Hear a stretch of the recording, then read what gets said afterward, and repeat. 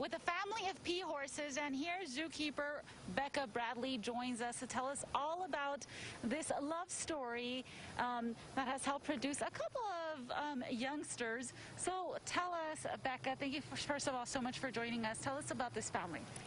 So we currently have both a mom, a dad, and currently one youngster with us here at the El Paso Zoo.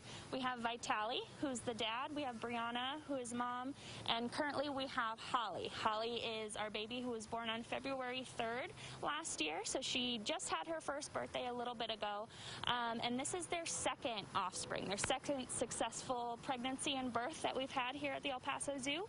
Our first baby was Misha. Misha is now at the Minnesota Zoo, and we have Holly here for the time being until she is old enough to go off onto her own adventures. And then mom and dad are hopefully then able to give us more babies after that. Which is what we want, right? Because this species is endangered. How endangered are they?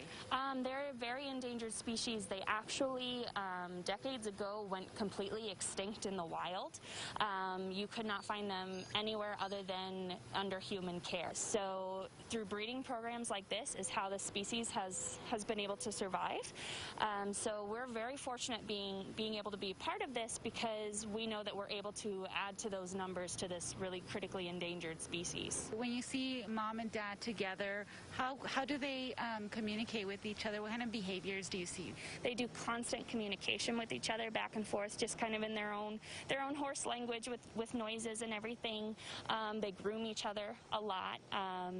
They'll run with each other throughout the exhibit, chasing each other, or they'll give each other space. You know, if they're not feeling like being around each other, they know to give each other space as well. Brianna's pretty good at communicating when she wants a little bit of space away from her boyfriend. Communication is the key to love. Thank you, Becca, so much. Anything else you want to mention? I mean, we're just so happy to be part of this program here, being able to contribute to wild species and contribute to basically a conservation success story. I like to always tell guests that P horses are one of the greatest examples of why zoos are so important. We're able to, breed these animals, take care of them, make sure they're in the best hands possible to make sure that they then are able to add numbers to their wild counterparts, and also be great ambassadors for their wild counterparts, be able to explain to people as to why it's important to protect them and to keep them around for years to come.